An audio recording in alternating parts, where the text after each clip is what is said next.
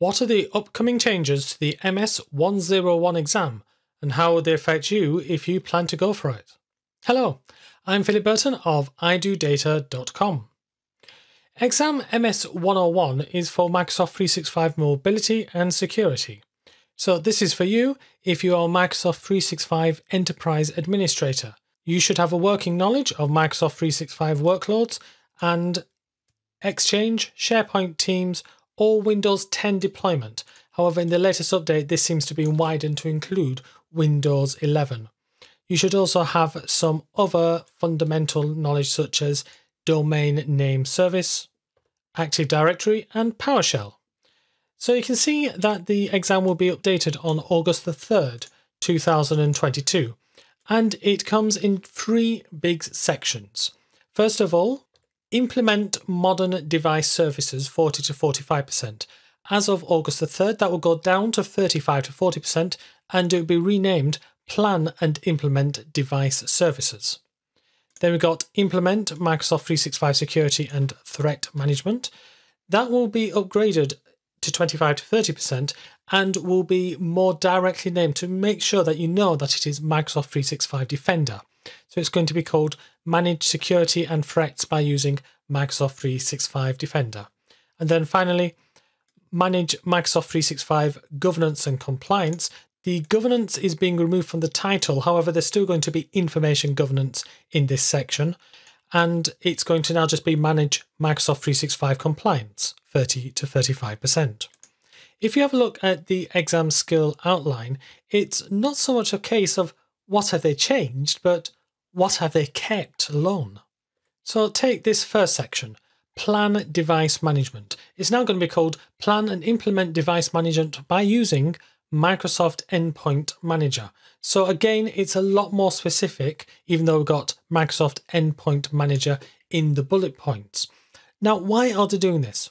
Well, you should note that the bullets that follow each of the skills are just illustrations. And so what they're doing is saying, okay, these are the important ones. Let's be more specific in the headings. So we won't look at all of the bullet points in detail because there are changes all over the place. But just to take this as an example, the Plan Device Monitoring goes away, as does its implementation and integration with Azure Active Directory. So we're going to assume that it is already up and running. So you plan co-management, that is still there between Endpoint Configuration Manager and Intune. But the next one, Plan for Configuration Profiles, is being more specific. So you could say, well, is it just for Windows? Is it just for mobile devices? Actually, it's for all of them. So we've got for Windows, for Mac OS clients, for iOS and Android. And additionally, review and respond to issues identified in Microsoft Endpoint Manager. So that's a bit more specific than just plan device monitoring. It's actually review and respond to the issues. The next heading, Manage Device Compliance, becomes Plan and Implement Device Security and Compliance by using Microsoft Endpoint Manager. And again, these bullet points become a lot more specific. Deleted from this, however, is the Configure Device Compliance Policy. This instead goes into a new section called Deploy and Manage Applications by using Microsoft Endpoint Manager.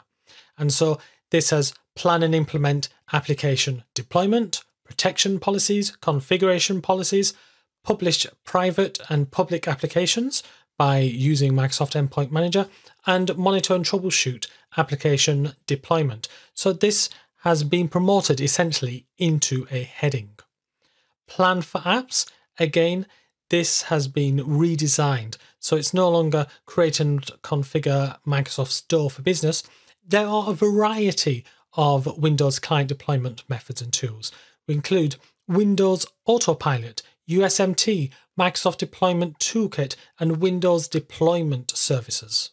Indeed, this section is merged with the next one, Plan Windows 10 Deployment, as we have got things like Plan for Windows Updates and additional Windows client security features. And then finally, Enroll Devices goes away from the actual enrollment and Plan and Implement Device Enrollment. So we no longer have just the enable device enrollment, but the plan and implement the device join or the hybrid join into Azure Active Directory. We've got the plan and implement manual and automated device enrollment into Intune. We've also got plan and implement device registration to Azure Active Directory. So again, a lot more specific. When we get to the next heading, this is now all about Microsoft 365 Defender, and that shows, for instance, in this first heading, manage security reports and alerts by using the Microsoft 365 Defender portal. We then have a new heading, plan, implement and manage email and collaboration protection by using Microsoft Defender for Office 365. So we've got implement and plan policies and rules, review and respond to issues identified such as threats, investigations and campaigns, and unblock users. Plan and implement threat protection with Microsoft 365 Defender has been expanded. You have to review and respond to endpoint vulnerabilities, risks on devices, and exposure score. And then the next heading is no longer plan Microsoft Defender for cloud apps, but plan, implement and manage. So you have to review and respond to alerts and to the activity log. So really, with a lot of these sections, it is a case of, okay, it's the same basic sort of thing, but either expanded or given a different focus. In the next section, manage Microsoft 365 compliance, the plan for compliance requirements has completely gone. The manage information governance has been reduced. So you still have to plan and implement retention labels and label policies. You have to recover deleted data, but more specifically in Exchange Online and SharePoint Online, and you have to implement records management. However, the data classification has gone into this section, implement information protection, which again has been slimmed down. So you have to plan and implement data classification, you have to plan and implement sensitivity labels, and you also have to optimize label usage through Content Explorer, Activity Explorer, and label reports. So you can see a fair bit of this to do with Azure Information Protection and Information Rights Management and Windows Information Protection has gone. Plan and implement DLP is still there, albeit that it's slightly more specific. It's now talking about plan and implement Microsoft 365 Endpoint, for instance. And then finally, in Manage Search and Investigation, the Implement and Manage Insider Risk Management has gone. A clarification has been added, so it's not only e-discovery but also advanced e-discovery that you have to do. Not only plan and configure auditing, but audit retention policies for Microsoft 365. And you also have to configure auditing in Azure Active Directory, including diagnostic settings.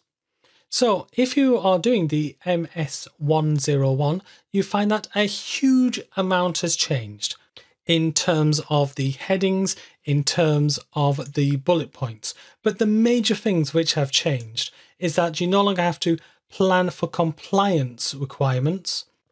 That entire section has gone. A huge part of the managed information governance and information protection has been reduced down.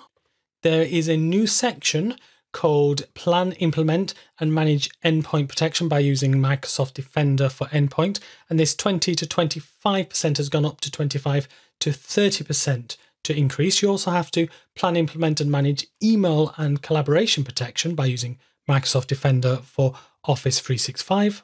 And in the plan and implement device services, there is a lot more specifics. So about Windows, Mac OS, iOS, Android, and also deploy and manage applications by using Microsoft Endpoint Manager.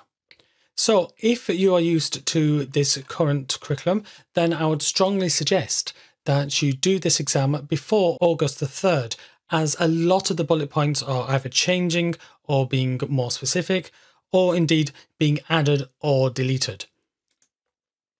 Now, this exam is just one of 3 exams that you would need to do if you wanted the Microsoft 365 Certified Enterprise Administrator Expert. So there we have the Microsoft 365 Mobility and Security. You've also got Microsoft 365 Identity and Services, and then one of these 5 prerequisite options, either Modern Desktop, Security Administrator, Messaging Administrator, Teams Administrator, and Identity and Access Administrator. So one of those 5 exams plus the Identity and Services and Mobility Security certifications.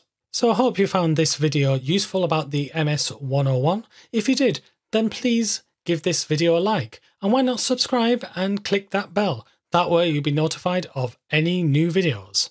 I'm Philip Burton of idodata.com. Thank you very much for watching, and keep learning.